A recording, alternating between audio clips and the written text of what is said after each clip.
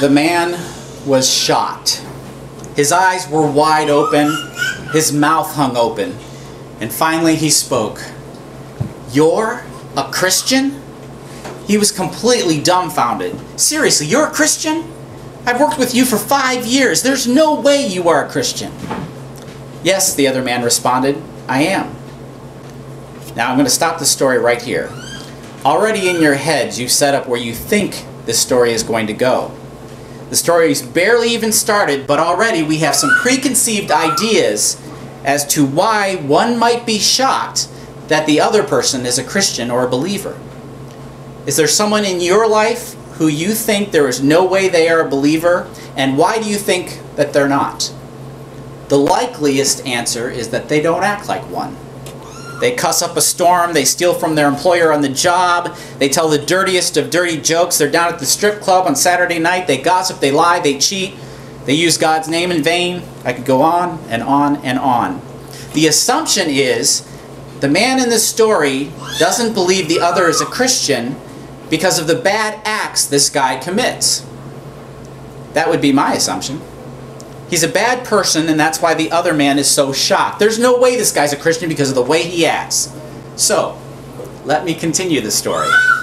"You're kidding me, right? You really are a Christian." "Yes," his co-worker said. "How many times do I have to say it?" Well, the other man rubbed his chin as he spoke. "Well, last year, we had a man working here who talked to me about being a Christian. He asked me if I wanted to believe in Jesus Christ. I listened, but I told him I wasn't interested." He said, "Well, why aren't you interested?" He goes, "I pointed to you, and I said, you know that man standing over there? I've worked with him for 5 years. I've never heard him swear, not even once. He loves his wife and his family. I've never heard him tell a dirty story. I've never even heard him talk badly about the boss like we all do behind the scenes. That man is one of the cleanest, upstanding, and honest men I have ever met in my entire life. And if he can live that way without religion, so can I." Do you know what the problem was? The guy had never talked about his faith. He had never said a word. He lived a moral and upright life, just like God had called him to do, but he missed on one little point. He had never explained why he lived the way he lived. It was obvious that he loved his family. It was obvious that he was a good man.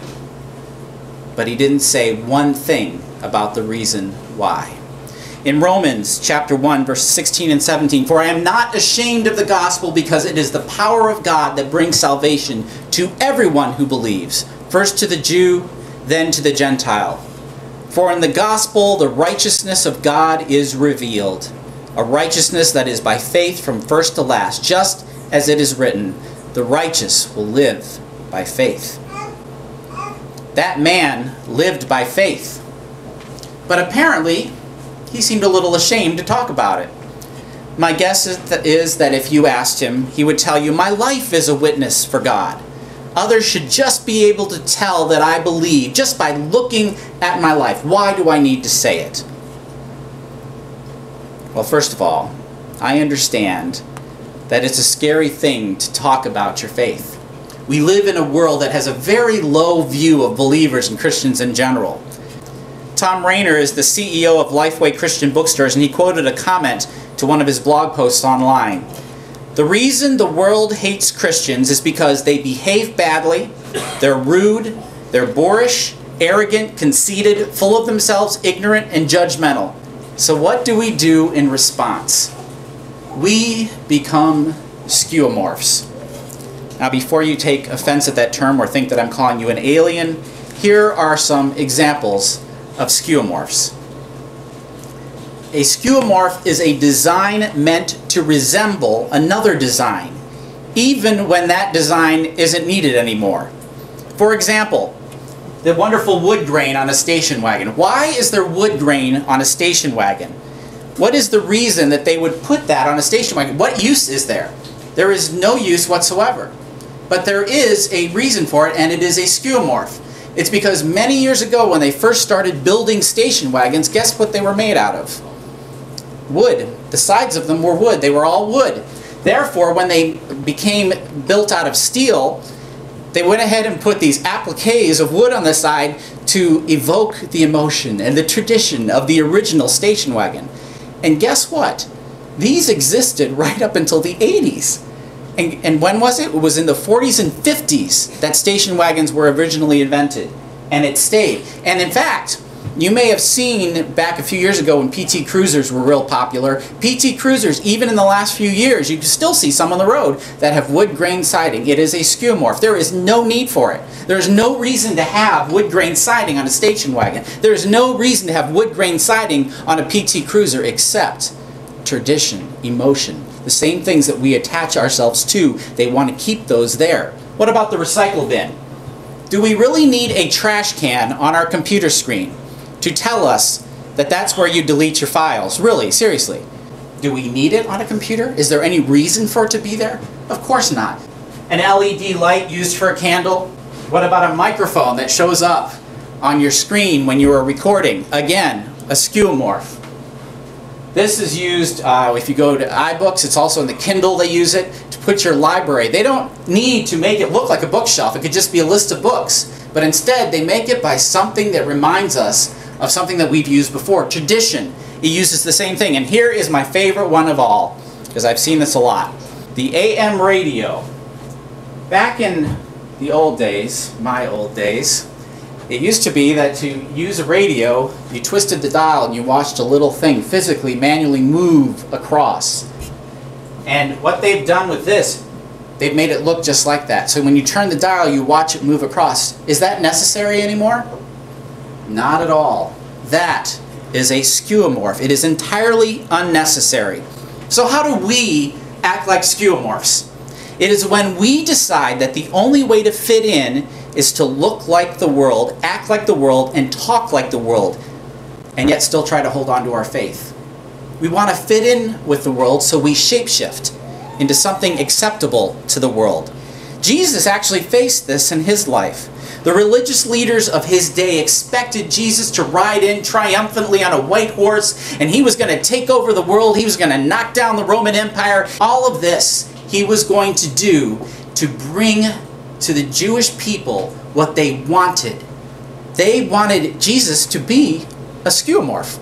They wanted him to resemble what they knew and the tradition that they loved and that they held to. So when Jesus didn't follow that, they immediately turned their back on him. Churches do this too. Author Steve McSwain puts it this way: it's been the trend the last couple of decades for traditional mainline churches to pretend to be something that they're not.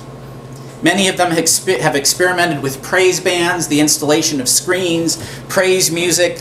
Now let me be clear, that's not an indictment of megachurches at all. Most megachurches began living outside of the traditional role of churches when they started in the first place. I'll give you an example. Cedar Creek started at the Perrysburg Junior High School in the gym.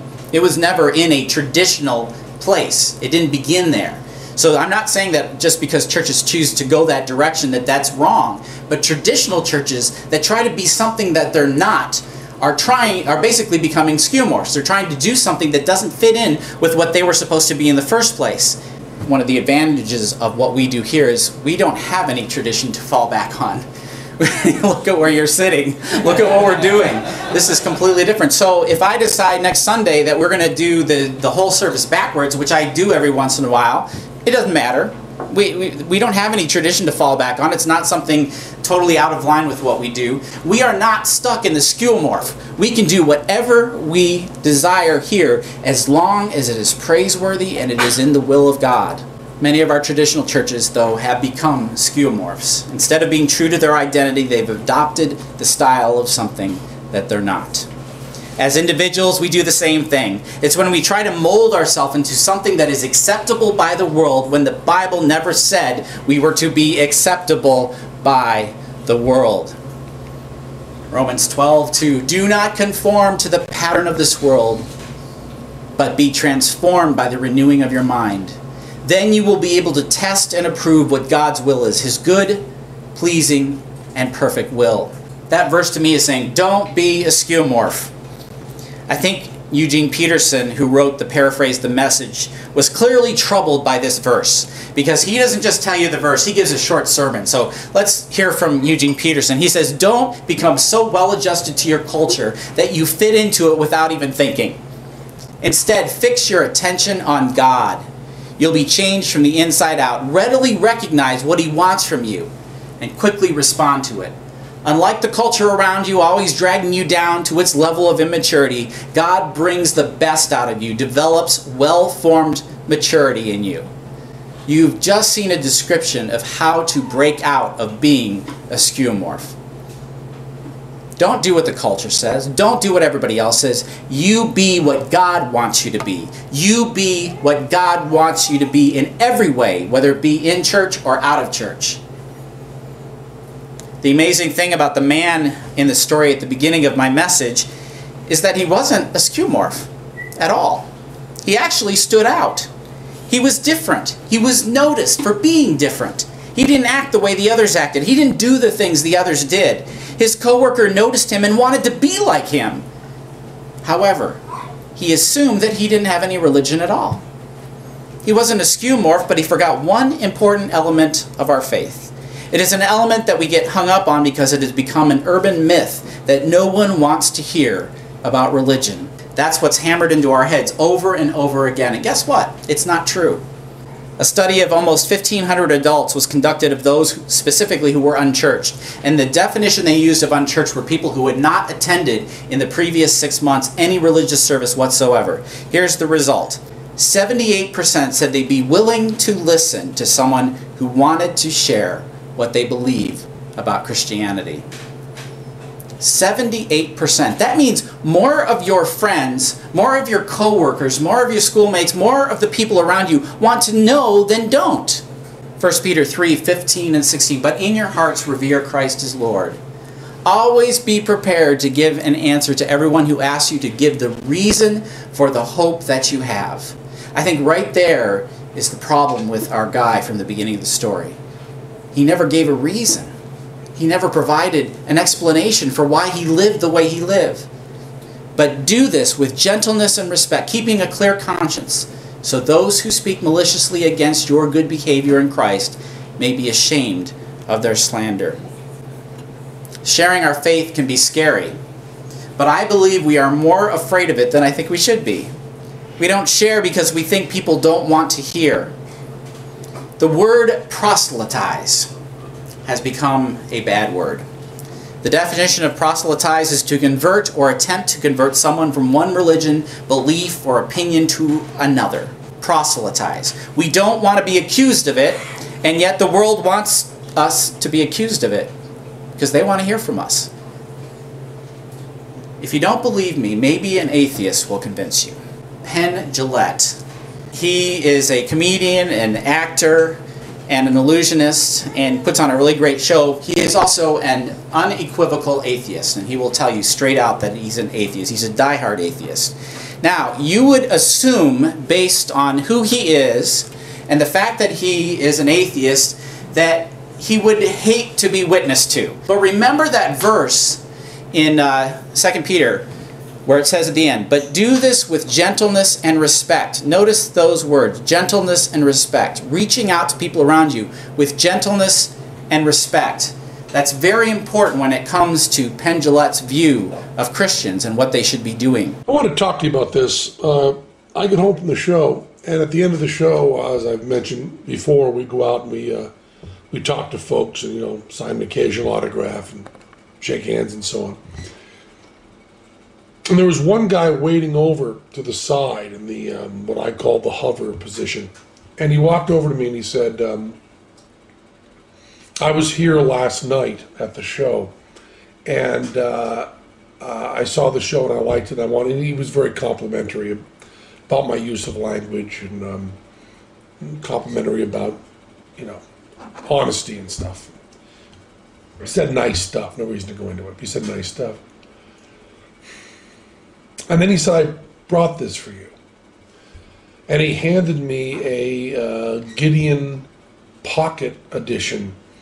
I thought it said from the New Testament, but I also thought it was Psalms from the New Testament, right? Psalms from just part of the New Testament. Little book about this big, this thick, you know. He said, I wrote in the front of it, and I wanted you to have this. I'm kind of proselytizing. And then he said, I'm a businessman. I'm sane. I'm not crazy. And he looked me right in the eye and did all of this. And it was really wonderful. I believe he knew that I was an atheist. But he was not defensive. And he looked me right in the eyes. And he was truly complimentary. It wasn't in any way, it didn't seem like empty flattery. He was really kind and nice and sane and looked me in the eyes and talked to me. And then gave me this Bible. And I've always said, you know, that I don't respect people who don't proselytize. I don't respect that at all. If you believe that there's a heaven and hell and people could be going to hell or not getting eternal life or whatever, and you think that, well, it's not really worth telling them this because it would make it socially awkward. And atheists who think that people shouldn't proselytize, just leave me alone, keep your religion to yourself. How much do you have to hate somebody to not proselytize? How much do you have to hate somebody to believe that everlasting life is possible and not tell them that? I mean, if I believed beyond a shadow of a doubt that a truck was coming at you and you didn't believe it, that truck was bearing down on you, there's a certain point where I tackle you. And this is more important than that. And I've always thought that, and I've written about that, and I've thought of it conceptually. This guy was a really good guy. He was polite and honest and sane, and he cared enough about me to proselytize and give me a Bible. But I'll tell you, he was a very, very, very good man. And that's really important. And with that kind of goodness, it's okay to have that deep of a disagreement. I still think that religion does a lot of bad stuff, but man, that was a good man who gave me that book. That's all I wanted to say. That's probably one of the most powerful witnesses, and it came from an atheist. But notice, gentleness and respect. Gentleness and respect. Notice that the man who handed the Gideon Bible to Penn Jillette didn't yell at him, didn't tell him he was going to hell. He didn't berate him or attack him for his atheistic views. He didn't become a skeuomorph and then try to adapt and be what Penn Jillette expected him to be. Instead, he showed in his behavior and attitude what it means to be a believer, and he said something. He said something. Jesus tells us not only to live the life he has called us to, but to tell others about it. Matthew 28:19 and 20, the famous Great Commission. Therefore go and make disciples of all nations, baptizing them in the name of the Father, and of the Son, and of the Holy Spirit, and teaching them to obey everything I have commanded you. And surely I am with you always, even to the very end of the age. Jesus has called us to reach out to the world. Jesus doesn't expect us to shapeshift and become something that will be acceptable to the world. Instead, we are to be what God has called us to be, and it's personal, but it's also corporate. Don't let your neighbor wonder why you never mention your faith. Don't let your neighbor wonder why you never invited them to church.